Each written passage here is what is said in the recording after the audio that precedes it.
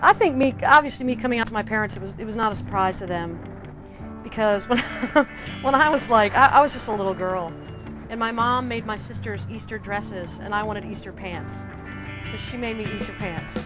So that was like, the writing was on the wall, definitely. First time I ever kissed a girl, that was it. And I said, okay, now I can experience love like I've seen in the movies, or that I've read in great works of art. Now I can have that too.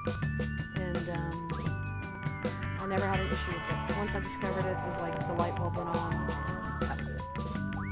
I came out to one of my sisters first. Well, how was I, maybe 19 or something like that? I was in a relationship at that time, and one of my sisters was aware of this friendship, and I think I just basically said, you know, we're more than friends, and this is what it is, and I'm pretty sure I'm gay, and they're just so loving and accepting, and it was never an issue. It didn't cause any discomfort. I was living with my parents at this time, and out of respect to them, I felt that since I was going out and staying out these late hours and living this great, crazy, wild, young, first newly gay life, going to the clubs and dancing and just living it up, that I owed them an answer for why I was staying out late and why I was maybe acting not totally myself. And so that's really what drove me. It was because I was living with them, and I felt that out of respect for them, I needed to share with them what was going on in my life. If I hadn't been living with them, I might not have come out so soon. And I told them separately, you know, I think I took them out to lunch at different restaurants. I cried, it was very emotional.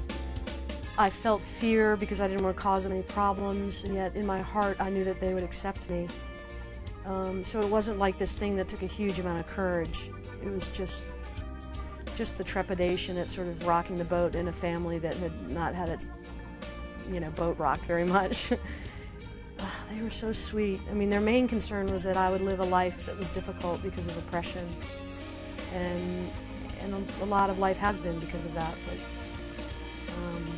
But more than anything, they just wanted me to know that they loved me and supported me.